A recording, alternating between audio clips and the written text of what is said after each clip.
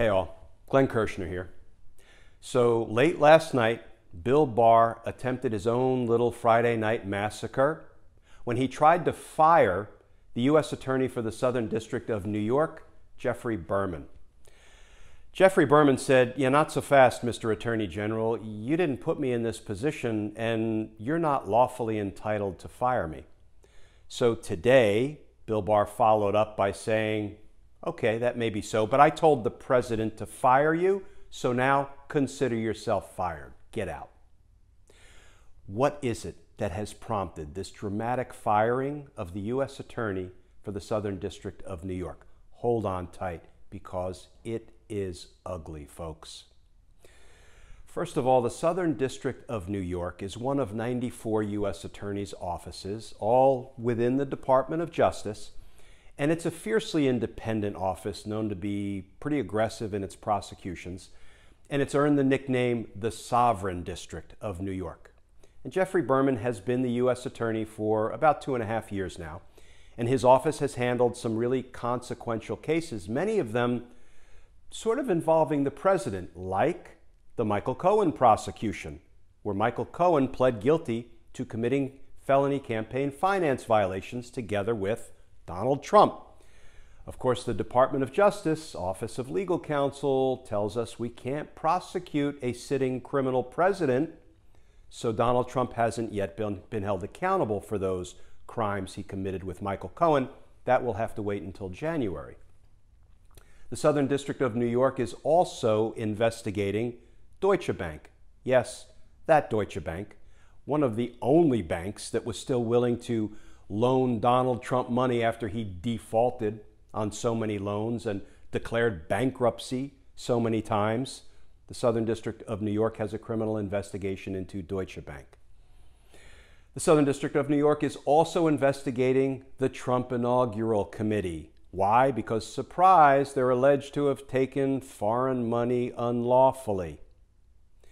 And of course, SDNY is also prosecuting Rudy Giuliani's business partners, Lev Parnas and Igor Fruman, and SDNY is criminally investigating Rudy Giuliani himself.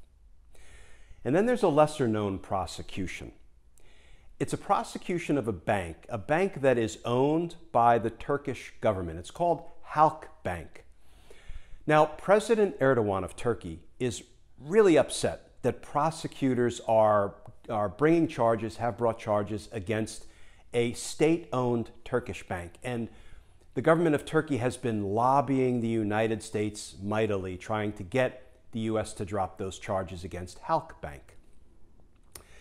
What have we learned in recent days from some of the excerpts that have been released from John Bolton's book that bear on the question of why Bill Barr and Donald Trump are hell-bent on getting rid of Jeff Berman as the U.S. Attorney for the Southern District of New York? Well, there was an article in the New York Times reporting out some of what John Bolton said that is relevant to this question. And it reads as follows. Mr. Bolton described several episodes where the president, Donald Trump, expressed a willingness to halt criminal investigations, to, in effect, give personal favors to dictators he liked. Bolton cited cases that fall into that category of Donald Trump doing favors for dictators he liked as cases coming out of China and Turkey. Bolton said, "The pattern looked like obstruction of justice as a way of life, which we couldn't accept." And what did John Bolton do with this information of presidential crimes and corruption and abuse, doing favors for dictators? Well, he disclosed it to the Attorney General William P. Barr. And it gets worse, because John Bolton just gave an interview to ABC's Martha Raddatz, and I think it will run tomorrow evening, but they've been releasing clips. And John Bolton tells Martha Raddatz that there were a number of conversations between Donald Trump and the president of Turkey, President Erdogan. Get ready. Because Donald Trump told President Erdogan when he was complaining about the prosecution of Halkbank? Trump said, yeah, the Southern District of New York people, those are Obama people. Wait until I get my people in there and we'll take care of that. How dirty, how corrupt, how abusive. So what does Bill Barr do with this information about presidential crimes being reported by John Bolton? Well, here's what Bill Barr does. He issues a Friday night press release announcing his Friday night massacre. Quote, I am pleased to announce that President Trump intends to nominate Jay Clayton, currently the chairman of the Securities and Exchange Commission, to serve as the next United States Attorney for the Southern District of New York. Let me pause here because Jay Clayton, the chief of the SEC, has never been a prosecutor, never prosecuted a case, not a traffic ticket, not a jaywalking citation. And they're going to make him the head of perhaps the most consequential prosecution office in the country? Bill Barr's Friday Night Massacre memo continues. On my recommendation, the president has appointed Craig Carpenito, currently the United States Attorney for the District of New Jersey, to serve as the acting United States Attorney for the Southern District of New York, while the Senate is considering Jay Clayton's nomination. Wait a minute, another pause here. That's not the way any of this works. Ordinarily, when you have a perfectly good U.S. attorney in place, Jeffrey Berman, he remains in place until the Senate can confirm this new guy, the non-prosecutor, Jay Clayton, to take over. But instead, Bill Barr says, no. The president, on my recommendation, is going to take the U.S. attorney in New Jersey, make him come across the river, be the acting U.S. attorney in the Southern District of New York, while he's still U.S. attorney in New Jersey. Why? Because they want Jeffrey Berman out the door like yesterday. Bill Barr's Friday Night Massacre press release continues. Finally, I want to thank Jeffrey Berman, who is stepping down after 2.5 years of service as the United States Attorney for the Southern District of New York. Oh, really? Let's see what Jeffrey Berman has to say about that, because he promptly issued his own statement. Jeffrey Berman said, quote, I have not resigned, and I have no intention of resigning my position, to which I was appointed by the judges of the United States District Court for the Southern District of New York. I will step down when a presidentially appointed nominee is confirmed by the Senate. And then he adds the money line. Until then, our investigations will move forward without delay or interruption. Close quote. Let me unpack that a little bit, because Jeffrey Berman was not nominated by Donald Trump and confirmed by the Senate. Donald Trump never got around to that. So instead, the law allows the judges in the jurisdiction where that U.S. Attorney's office is located, those federal court judges under the law can name an interim U.S. Attorney. And they did that. They named Jeffrey Berman. That's how Jeffrey Berman became U.S. Attorney for the Southern District of New York. And the law says, because that's the way he became U.S. Attorney, the Attorney General can't fire him.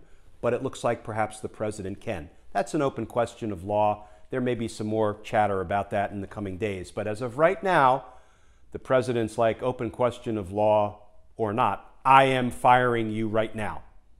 And the president has done that. So we see what's going on here. We see why Bill Barr and Donald Trump are showing Jeffrey Berman the door.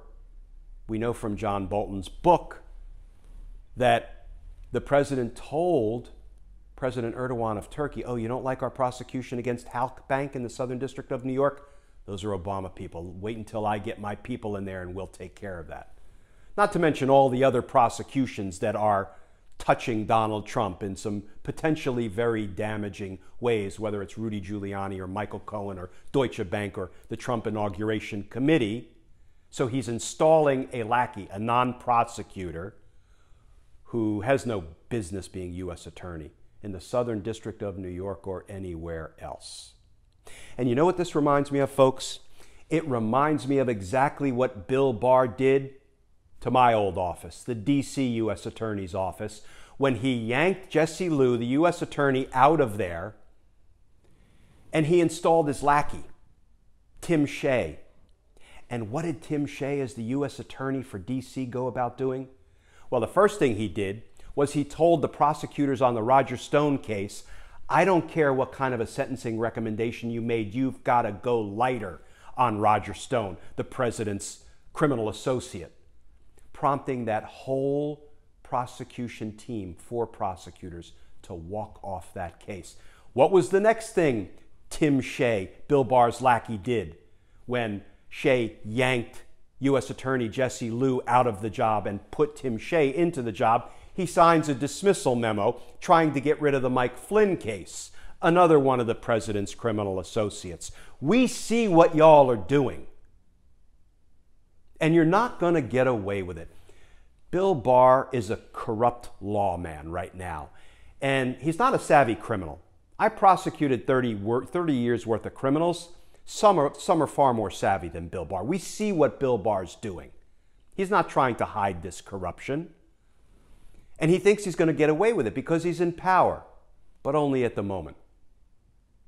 Because in the history of our country, plenty of corrupt lawmen who are in power at the moment fell out of power and were held accountable for their corruption. That is what will happen to Bill Barr come January. Here's what I hope we see happen in the coming days. Representative Nadler, chairman of the House Judiciary Committee, has a hearing set for Wednesday, at which prosecutors and Department of Justice lawyers are going to testify about Bill Barr's corrupt politicization of the Department of Justice, including one of the prosecutors from the Roger Stone case. Given what's happened over the last 24 hours with Bill Barr and Donald Trump trying to oust Jeffrey Berman, Chairman Nadler has invited Jeffrey Berman to come testify, and let's hope he takes Chairman Nadler up on that invitation, because for gosh sake, somebody's got to stand up and say something about the corruption being perpetrated by Bill Barr. We're trying to keep our republic here. It ain't easy. But we need people to stand up, to step up, and to expose Bill Barr and Donald Trump and the rest of the criminal cabal for the corrupt folks that they are. As always, folks, please stay safe. And I look forward to talking to you again tomorrow.